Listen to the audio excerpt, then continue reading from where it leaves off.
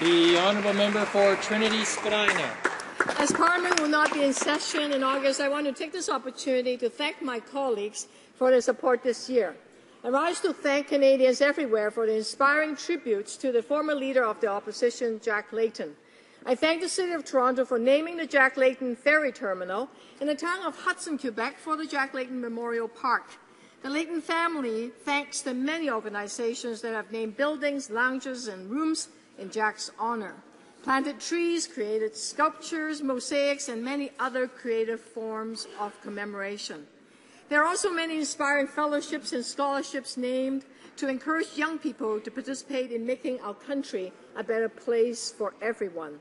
But most of all, I thank the many Canadians, young and old, who have created poems, paintings, songs, and films, keeping alive the spirit of love, hope, and optimism. Merci. Nous devons continuer à... We need to continue to work together to build a better world.